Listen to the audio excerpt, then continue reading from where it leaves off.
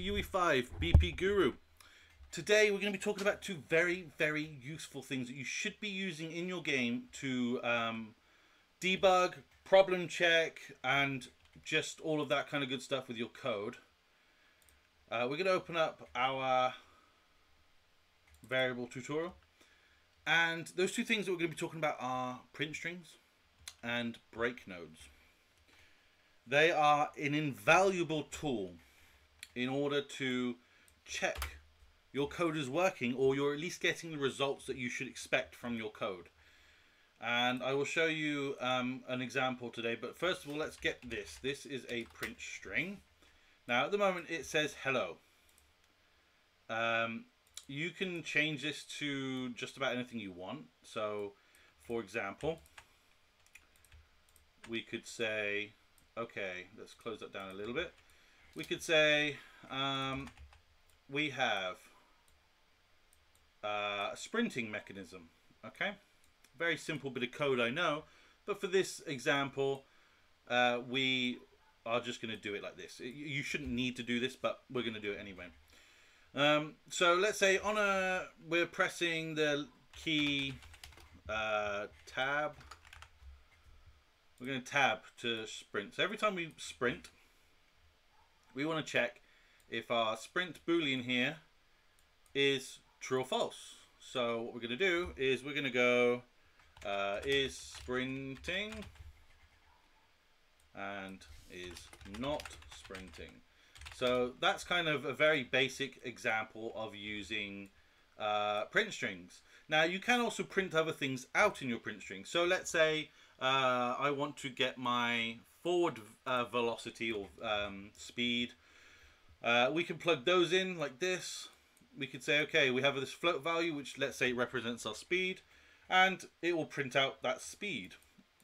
We can print off lots of different things. We could probably print off, what else could we print off? We could print off integers. Those are always a good thing to do. You'll see it in my Pokemon clone game. I also can plug in name values, and so it will print off the name. It's really useful just for testing to make sure things work. I use it multiple things. So for example, when I was doing my battling, I didn't know if I was missing an attack, so it would just skip to the next part, and I was like, did I miss the attack, or is something broken? So what I did is, off the false of the accuracy check, I put in a missed move or missed attack, so that when I ran my code and I was testing my battling, if I missed the attack, I knew I was actually missing the attack and I wasn't just, the code wasn't broken, you know? So very useful first item to talk about. The next thing is break nodes. Now you can tap on the branch and press F9. You'll see this red dot appear. You can also right click on the node and add breakpoint, like so. Now what will this do? Well, when you run your code, we want to check to see if it's actually firing off that node. So it's good for functions and things like that, to make sure your functions are working. Now let's see if we can get an example of this working in the game. So what I want to do is I'm going to do it on Nurse Joy. So when I heal, I want to make sure I'm healing, right? So let's open up the blueprint.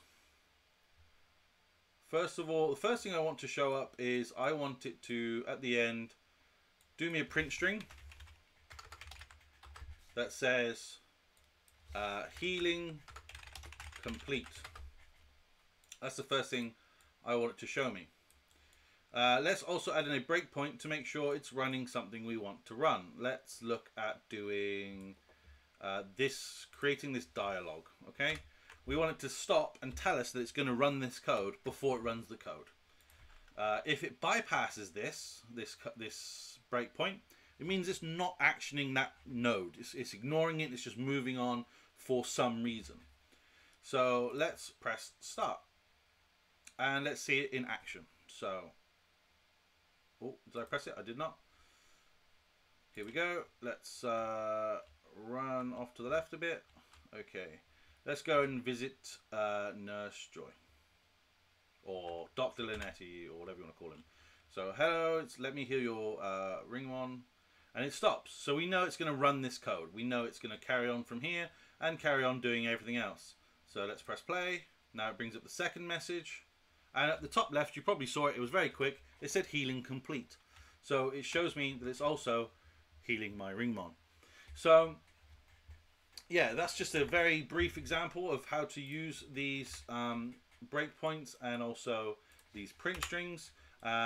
Hopefully this very short tutorial will help you understand where and why you should be using them, but you should be using them a lot. If you aren't using print strings at all and you're not using breakpoints at all, there's something wrong. You should be using them constantly to check your code is working as it should.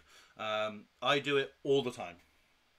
Unless I know I'm doing something I've done 100 times, I will be adding a breakpoint or using print strings to check all my code is working every step of the way. So every time I write a few extra nodes, I'll do a print string of some form, or if I'm adding information in somewhere, I'll use a print string to make sure that information is coming through. I use breakpoints to check the actual code itself.